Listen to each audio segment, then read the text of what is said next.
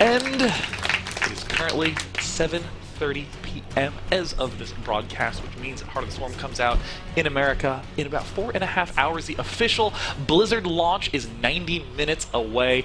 If you are in the Southern California area, start heading there now. Things kick off promptly at 9 p.m.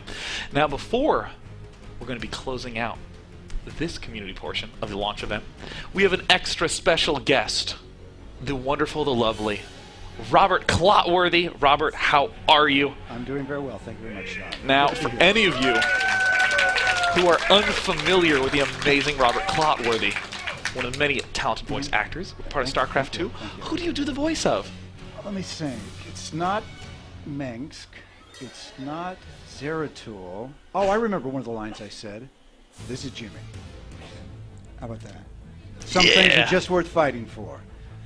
Jim Raynor. Jim Raynor in the flesh, ladies and gentlemen. He's right to my left, and now we're going to ask him things. So I want to actually start off at the beginning of your career, because you've been a voice actor for a long time now. Yeah. Since Lincoln was in office. It's been a long time. So over your 160-year career, Yes. I mean, when you before video was a thing, and you were doing, Lincoln actually was much taller than you would think. Yeah, he was a very tall man. and you would read his letters to him. Yeah. Yes. Exactly. That would be his administration. Wouldn't that be funny? That would be cool. I guess I was like the first voice actor. He would like read the correspondence. Yeah, someone who had blurry vision and they hadn't invented contacts, didn't want to wear glasses because his nose was, I don't know, blown off by a cannon or something, so he just couldn't see well, and he would want someone with your voice talent to read, like you haven't paid your electricity bill. It was a pleasure. Yeah. So when did you get started doing voice acting? Well, my father was in advertising. He was a producer of radio commercials. So as a kid, I used to go down to a lot of the recording sessions that he would have with, at that time, some of the top, cartoon voices and voice talent that I grew up with. And I became enamored with that particular area of the business. I thought, wow, these people are having a lot of fun, and it's certainly talented at what they're doing. They're getting paid. It sounded like a great thing to get into. So basically, when I turned 15, I started working on camera. I started doing commercials and doing a lot of TV shows.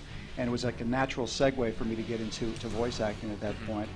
And especially in the last, I want to say 10, 15, 20 years, it's really taken off and blown up big time. And StarCraft just happens to be, I guess, the icing on the cake, the cherry on the top of the sundae, the most fun job you could possibly imagine. Well, I mean, how did you actually get involved with StarCraft? I mean, were you doing other games at that time? Because voice acting in games was really new then. Actually, it was the first game that I ever did, and my wife was good friends with a fellow that worked over, I guess it was Blizzard at that time, because it was '97. So I owe her a ton for inviting me or introducing me to him. And he brought me down to Blizzard, where I got to meet with Chris Metzen, and I basically just auditioned for the game. And Chris sat down with me, showed me some of the original drawings that he had, and the concept art, and where he thought the game was going to go, and the story. And we played around with the character of Raynor a little bit, and worked on the vocalization, and I ended up getting the job. Well, actually, if I could ask, what is that process like when you're talking about working on the vocalization? I mean, I assume you don't show up to an audition with a set of pre-prepared voices and you're like, here is what you can choose from. Like, how does that work? With something like StarCraft, since I had absolutely no idea what I was getting myself into, there was no there was no cartoon that I was trying to emulate or anything like that. It was something totally fresh. So it was a matter of just kind of looking at the character and asking Chris about him. What motivates this guy? Where's he coming from? What's he do for a living? All the simple questions you would ask just to begin starting to understand the character. And when we started vocalizing, then we started working on the script and kind of playing with some of the vocal placement. What would work for that character? Is he going to have a high voice? Is he going to have a lower voice? Is he going to have a little bit of an accent to it? Then you start getting into little detail work like that. Yeah. And we ended up getting into something that we both felt comfortable with. So you were involved like at the ground floor of Raynor coming into existence. Oh, yeah, you were there at the birthing of Raynor. Yeah, absolutely. I mean, I remember quite well sitting there with Chris, and he might have even pulled it out of a notebook. The stuff that's now sitting in the wall at Blizzard that's protected like the Mona Lisa with bulletproof glass. This was the stuff. It was his doodles. This was his sketches of this is Raynor on the Vulture Bite. And it was that one where he's kind of like leaning back and kind of and he has cool. He has a cigar that's bigger than my forearm. Yeah, yeah, and I thought, oh my God, this is going to be fun to play, and that's kind of how it begins, and it just kind of evolves from that. So I mean, in recording, obviously games have that non-linearity to them. I mean, especially that was explored in StarCraft 2 a lot, but I mean, at the time with StarCraft 1, was there a lot of differences in recording voice for a game versus something more traditional at that time, like TV or commercial? Yeah, I mean, what happens when you're working on a game, it's oftentimes it's way out of context. You really don't know what's happening, and they're recording. I mean, which is a positive and a negative. I mean, it's good in that. It's fresh, it's new, but at the same time you're going, I have no idea where I'm going as an actor. Because you want to be able to at least somewhat prepare so that you can set, if there's going to be a moment where something intense happens, you want to make sure you set it up properly. So that's where you need the director, somebody like Chris or somebody like Andre Romano to tell you what this means. Because it could be a simple line like, I see your Tychus Finley over there. Yeah. He's so boss. That turncoat. And when you have a line like where Jimmy says, Tychus, what have you done? Right? Now, God, that was so cool. It's also it's kind of what's kind of nice in voice acting is you don't really have to give a whole heck of a lot as far as intensity. By him internalizing it and saying it very, very quietly, it kind of draws you in. Now, when I'm given that line, I don't know what I'm referring to. What has Tychus done? Is it something good? Is it something bad? Somewhere in the middle? So that's where the director says, no, this is what's happened. Your best friend has, turned on you, and he's about to kill the woman that you love. And so it's that moment. So as an actor, you start thinking, all right. And this is why I don't like to see the script in advance, because I like to rely on that gut feeling, that first reaction of, this is what's happened to this character. How would I react in that situation? How would I feel if all of a sudden here I am, literally, 12 inches away from everything I've battled for in my entire life, and it's about to be taken away, and it's going to be taken away by my best friend. I mean, the sense of betrayal. All that stuff kind of comes to you. That's why the line is said very simply, and then it's a matter of what is Jim going to do at that moment in time. And a lot of people are realizing that the gun that he uses is the gun that he put the one bullet in to get mech'd.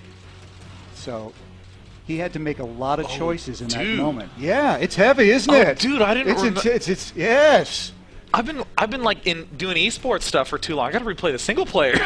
You got to get into it. Yeah. Well, I mean, because I know that having been Jim Raynor in original StarCraft and of course StarCraft Brood War, and then a decade later StarCraft 2 comes out, and you said that you don't read the script. Is that difficult sometimes going in there? I don't mean like difficult in terms of can you do it, but I mean, is it difficult to be like, oh my God, this is what's happening to Jim? Because obviously you're showing up in a character you have a lot of investment in. Yeah, I mean, like I like to tell people, if I wasn't playing the role of Raynor, if I wasn't in the game, I'd be a fan of the game. Yeah. I mean, I really, really enjoy it. I think the storyline is incredibly compelling and fascinating.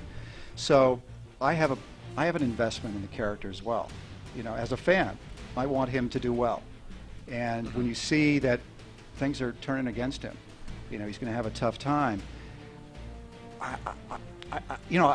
Part of me wants to kind of help him out a little bit. It's kind of weird that way. But if it was really difficult to do as an actor, you probably wouldn't be hired. Part of the reason that you're hired is that you're able to deliver. So that when you show up on the recording stage, first of all, with a game like this, we have all the time in the world that we need to get it right. There's no pressure. It's not like, listen, Robert, you got to get 38 lines out in the next half hour. So let's just burn through it. And that happens sometimes when you're working on different games. But this one, it's no. If we do 2 or 3 lines and it takes 4 hours, but those 2 or 3 lines are exactly right, then everybody's happy, because the main thrust here is to get the game as good as we possibly can. I think that's everybody's mindset. I know it's Chris Metzen's mindset, it's Blizzard's mindset, it's everybody that's working on it. So everybody is of a like mind. So I'm curious about, in the StarCraft 2 single player, there's a lot of either-or situations that you can end up in with the gameplay that result in different situations that, of course, are likewise voice acted differently. Is that a sort of weird experience to do one scene where something traumatic happens, then back up and be like, okay, let's redo it if the player chose to save so-and-so, or is it? No, it really isn't, because one of the things, you know, as an actor, it helps to be a tad schizophrenic. So yeah, so you know, it's like change gears. You know, you love them. Okay, I love them. Now you hate them. Okay, I can hate them. That's easy. You know, you just turn the switch and you access that part of you that allows you to go there. It's like you casting. If it was difficult for you to cast, if it was a battle every time you did it, it was challenging. I would be an idiot for being where I am right now. Yeah. Why am I torturing myself like that? Exactly. You'd be miserable. It has to be. You have to obviously put in the work to get to the point of where it's easy, but then once you're doing it, it's usually pretty simple. I mean, it'd be challenging at times, at moments, but it's exciting. You're having a good time, and that's basically what we're doing as actors. I mean, going in there and playing Raynor, I tell people, being the voice of Jim Raynor doesn't suck.